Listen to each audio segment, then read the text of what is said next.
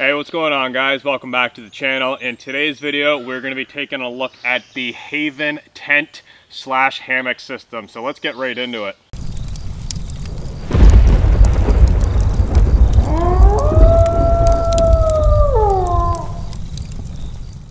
Alright, so getting started with the Haven tent. This is a product that has been out for a little while now, and many of you probably saw the Kickstarter on this and may be a little familiar with it.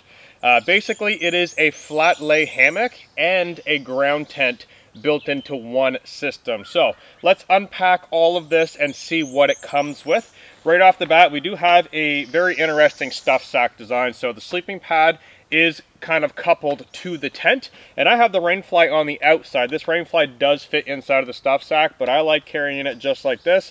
That way, if it is raining, I can grab the rainfly and set that up without getting everything wet or having to dig through all of this just to get to the rainfly. So this bag is coupled with two buckle snaps, just like that. We can open it and roll it open. As I mentioned, we do have a rainfly. Now my current version is in camouflage and green, so my rainfly is camouflage. We also have the Haven insulated sleeping pad, and then we have the actual stuff sack with the hammock inside of it. So let's open this up and see what we have. I've got a bag full of pegs, guy out lines, and spreader poles. So I'm just going to dump all the stuff out on the table, and we'll have a closer look at it once I get everything out. We do have the actual hammock body right here. So this is very nicely bound with a snap closure. Very easy to pack away, and I actually like the form factor of it quite a bit. So we have that. We have a spreader pole. We have two spreader poles, and I even have the whoopee sling. So I'm just going to fan all this out on the table, and we can have a really close look at what the Haven tent comes with. Okay, so having a close look at some of the components with the Haven tent. Here I do have some green whoopee slings coupled with a carabiner. Of course, we do have two of those. We then have 4 aluminum stakes, which are very useful for pinning out the tarp and setting up the shelter as a tent on the ground. We then have 4 additional guy lines. Now these do have adjusters built into them, so you can tension it down, and these are reflective so you can see it in the dark. We have 2 tree straps which go with the whoopee sling, so you wrap this around the tree and then click in your whoopee sling. We then have 2 collapsible poles. These are the spreader poles. They simply click together with shock cord, and this is basically what gives the hammock tent its structure. We then have the insulated air pad. Now you can get a non-insulated version. This one, of course, is the insulated version. We have the rainfly with a lot of reinforcements here, and as I stated, this is the camouflage version, so it is a little bit more concealed in the forest. And then we have the actual hammock body, which is still bound in this compression strap. So after looking at some of the components here, I will mention that some of these items are add-on items. So for example, you don't have to get the whoopee slings. You can actually use the tree straps, or you can use other branded tree straps, or maybe you already have a hammock set up and you just want to use the straps instead of getting into a whoopee sling setup. You can do that as well. So some of these items are additional items. One of those additional items is the pump. So this is from Haven, and it's actually quite useful. At first, I wasn't sure if I was actually going to use this. This thing is incredible. So it's basically just a pump. It comes with a ton of different fittings, so it will fit on all kinds of air pads. It is USB-C charge. It does come with the cable, and like I said, a whole bunch of different fittings. So you can fit this on various sleeping pads from many brands. It also inflates and deflates, so you can actually pop this on the deflate setting and turn it on, and it will suck the air out of your sleeping pad while you're packing away other pieces of gear, if that's interesting to you. Now it is a little bit noisy,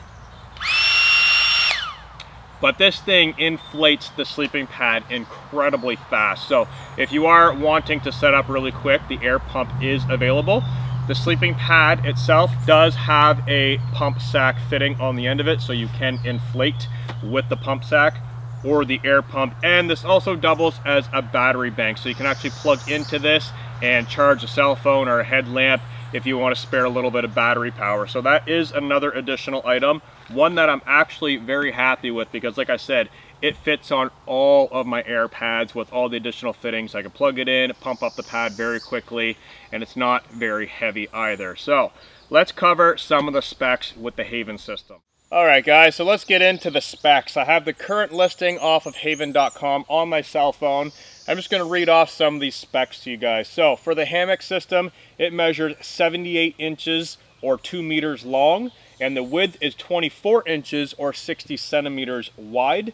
The total weight with the pad is 6 pounds 15 ounces, coming in at 3.14 kilograms. So that's absolutely everything, including the insulated pad. And it is a 129 kilogram or 285 max weight bearing system. So it's not going to hold a whole lot of weight, but 285 pounds is quite a bit of weight to be supporting in this, I will say. So just pay attention to that max weight capacity when purchasing this, because it's not as high as other systems on the market. However, it is still quite high. It has a 3,000 millimeter hydrostatic head rating, and it is made with a 70 ripstop polyurethane material.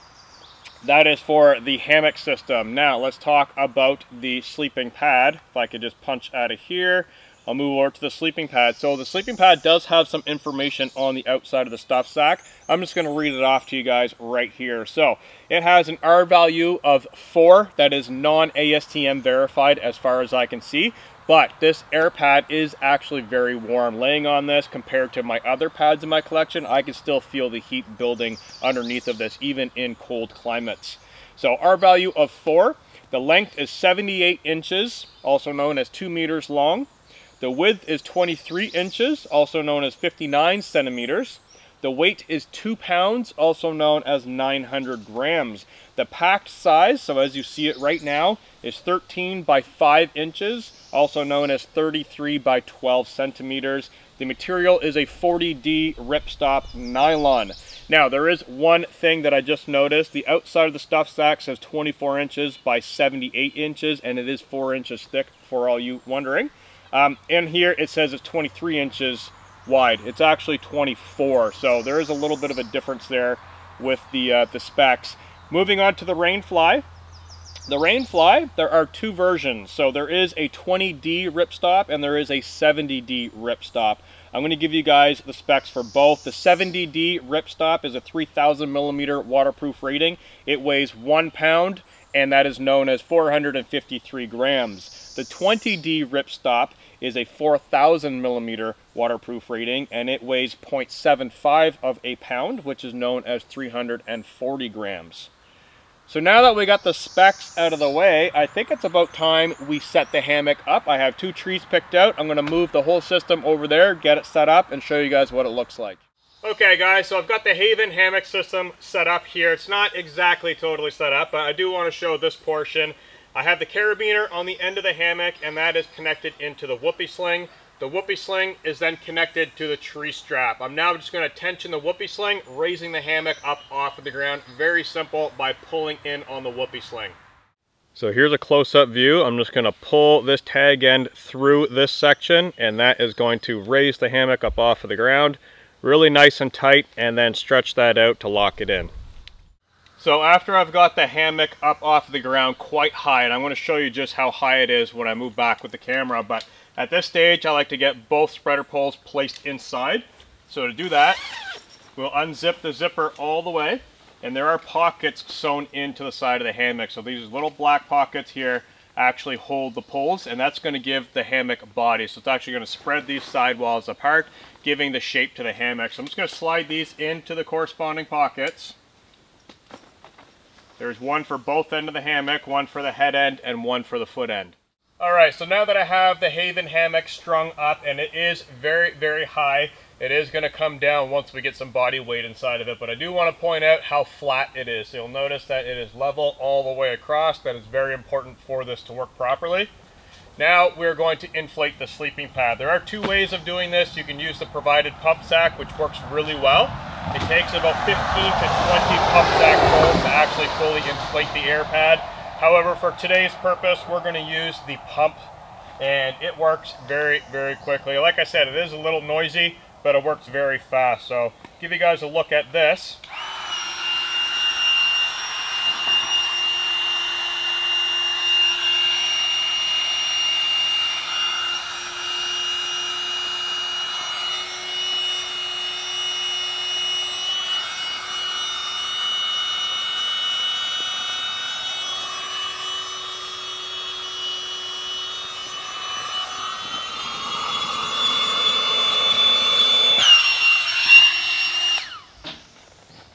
and within 15 to 20 seconds, your entire air pad is inflated. Now I do recommend topping it off with the stuff sack just to give it a little bit more pressure, as the air pump will not over pressurize, so there's no chance of exploding your sleeping pad while using this.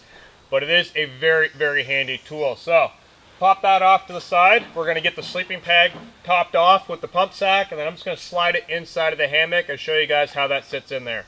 Alright, so now that I have the Haven pad fully inflated, I just want to point out here in the corner, every corner has one of these green kind of stitched in corners. The pad slides underneath of these, and that holds the pad totally secure inside of the hammock.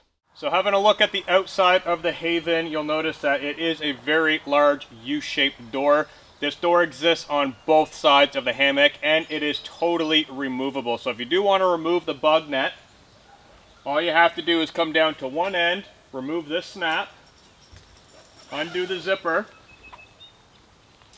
and follow the zipper all the way down, and it comes 100% off. So from here, you can actually take the entire bug net off of the hammock. Kind of pull on that. And now we have a total open hammock if you are in the winter time or the fall, or maybe bugs are not an issue on where you're camping. This is an excellent system for having freedom. Now I will caution you, be careful where these cuts are very, very low on the zipper, that your sleeping bag does not fall out into the snow. That's very simple to keep inside just by kicking it down to one end, either the head end or the foot end where it has these raised walls. And then when you crawl in, you can then put your insulation on top. So having a close look inside of the Haven, you'll notice that there is a very large pocket up here at the head end or the foot end. I do have the pump sitting inside of it right now. We then have a short and wide kind of pocket on this side. And then on this side closest to my body, we have a long and narrow pocket which holds cell phones very nicely. We also have the spreader pole up here which you can hang gear on top of. These pockets exist on both ends of the hammock. At the foot end, you can see this long kind of narrow pocket that I was referring to for a cell phone. And then we do have the other pockets which are identical. So there are 6 pockets total inside of the Haven. Alright, now that we've seen a bit of the outside and the inside of the hammock, now I'm going to show you guys how to get in. As I said, it is pitched very high and very flat. However, that will go down once you get into it. And depending on how far your trees are positioned apart will dictate how much sag is going to be in the hammock. Very easy to get in. I hold this top strap up here, which is webbing. It's very, very strong. And simply kind of push this under your butt and slide into the hammock. Now this is sitting mode right here. You'll notice it did go down a fair bit, and it's very easy to get in and out of, but it does require a little bit of practice. So once you're in the sitting formation, you can then choose which end you want your head or your foot end to be. I'm going to put my head up towards this end, my feet down towards that end, and basically I'm just going to span out my body weight, and you'll notice it will go very, very flat, very simple. So it's keeping your hand on this webbing up here. It's very strong, and you can position your body wherever you like. So this right here feels fairly comfortable. I'm nice and flat, and I can feel the heat coming through the air pad already where it is insulated. Alright, so now that we've taken a look inside of the hammock and you guys can get an idea of how to lay inside of it, there is a ton of room in here. You can even hang your backpack in here. Often what I'll do is hang my backpack on the strap and kick it down towards the foot end. I'll use 2 of these poles inside for draping my sweater over top or hanging on a lantern, whatever you need to do, plus all of the pockets. There is a ton of room inside of the shelter, making it very comfortable. Now we do have the rain fly. We're going to span this out across the shelter, show you guys what it looks like. I've already got one end clicked onto the carabiner. Now this system is kind of interesting because it has this reinforced portion, and it does have 2 holes inside of it. So you can actually choose to click this over the ridge line or over the strap using the carabiner. The carabiner will simply go through the 2 holes. Or you could choose to use the loop on the very end like I have today. I've just got that clicked onto the carabiner, very simple. I'm going to run this to the other end, add the guy lines, and get it pitched for a nice rainy day kind of scenario. And then I'm going to show you a couple of different options with some interesting toggles that are placed on the hammock that really help to batten this down for storm mode. Alright, so having a really close look at this tarp system here, as I was stating, you can pass these 2 holes through the carabiner system. and that'll stay on there just like that, or you can use this additional black loop here. Just wanted to show this so you guys understand how that works. Alright guys, so here we have the Rainfly attached to the Haven tent, and you can see I've got it more in a open porch configuration, so if it were raining, I could lay inside of here and be protected from the rain, or if it was winter and we had some snow, I could lay in here and still be protected from the elements and still have this awesome view from inside of the hammock. Now I will mention the outer walls of this tent is waterproofed. Even the bottom is seam taped. So where it is a smaller Rainfly, and it does have a trick up its sleeve, which I'm going to show you very shortly, even if you do have some blowing rain, it will not get inside of the tent at the head end or the foot end. So working our way over to one end of the hammock, I just want to show this angle so you guys can get a real kind of a good look at the tarp system, because it is a kind of a hex fly. It's not really a rectangular tarp. It does have cuts on the side that make it kind of a hex shape, but on this side I have it pitched more down towards the ground, and then on the door working side I have it pitched open to be an open configuration so I can still see outside. You have the option to completely close it up or to completely open it up, which is really nice with this system. So let's talk about storm mode. So on all four corners at the base of the tent there are these loops and toggle system. Now these loops, typically this is how you would stake it out to the ground as a ground tent, but these toggles is what I want to talk about right now. These correspond with the fly, tying the fly in to the hammock system, creating a storm shelter. At the central point of the zipper on the hammock body, we then have this piece of shot cord loop, which also corresponds with the Rainfly. Underneath of the tarp, we can then see this plastic hook on the strapping material. This corresponds with that central bungee cord on the hammock body. So when you're ready to lock the Haven down into storm mode, whether you're inside or outside, simply come over to the Rainfly. Remember that plastic hook I was talking about? You can snap that in to the bungee system on the center point of the hammock, and then coming to either end of the hammock, we can take those black toggles and pass them through some grommets that are placed in the Rainfly at either end, and that will secure the Rainfly down for storm mode. That way you're basically in a pod system. Now remember, the head end and the foot end are open, but they are water treated. Alright, so coming to one end of the hammock, I want to show this side towards me is in storm mode. The other side is still pinned open with the guy lines. This entire end and the other end is totally water treated. The bottom seam is seam taped, and we do have a little hood up top with a little mesh panel, so there is ventilation that can still circulate in. One thing I do want to mention, right now it looks like it's rather loose because there's no body weight inside of it, but if I were to pull down on the hammock, you can see how this all went really nice and tight. So when you're inside of here with your body weight, this creates a nice tight rain shield. Now one more addition while in storm mode, if you do wish to have the studs pulled out a little bit more to introduce a lot more airflow and to have a little bit of a view of the ground just to make it feel less claustrophobic, you can detach this center point and guy it out to the ground. So keep in mind, once the body weight's in there, these wrinkles do disappear because the head end and the foot end will be level and pushed down. But you can guide the tarp out from here to create a little bit more of a working space inside. To exit storm mode, just do the opposite. Release the toggle systems.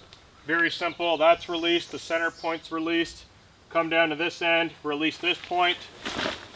And then you can throw the tarp up over top if you like. We've got the screen closure, and it just makes for a really, really interesting system, especially the flat lay capabilities.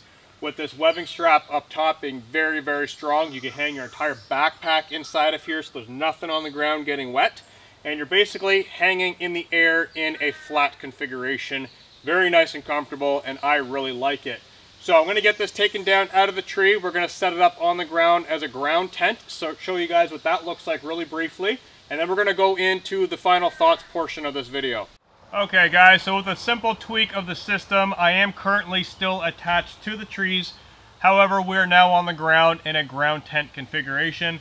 The Rainfly still works with this configuration, and it works very well, creating two very large vestibules on either side of the tent.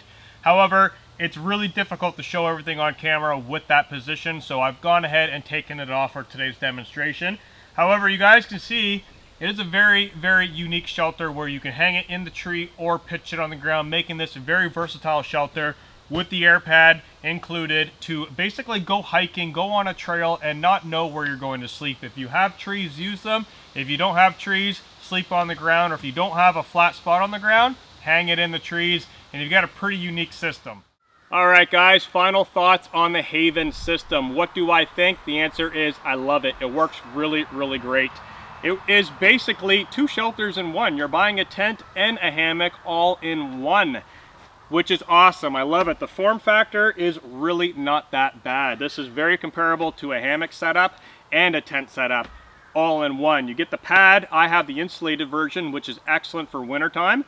And it just makes a really comfortable camp. Honestly, I could pitch it on the ground if I feel, or I could pitch it in the trees. So if I'm hiking a new trail, or I'm in a new area, or perhaps I'm doing a multi-night adventure, and I know one night is perfect location for a hammock, and the next location is perfect for a tent, or let's say someone's already in the tent spot, and I have to put this in the trees, and basically there's no flat ground. So there's a lot of scenarios that we could think of where this would be beneficial, and for me, this just works. It works really well. I love how I can put all my gear inside of it. I love how it's not very big in size. It sets up very easy. It just works. So the Haven tent, 2 thumbs up for me, guys.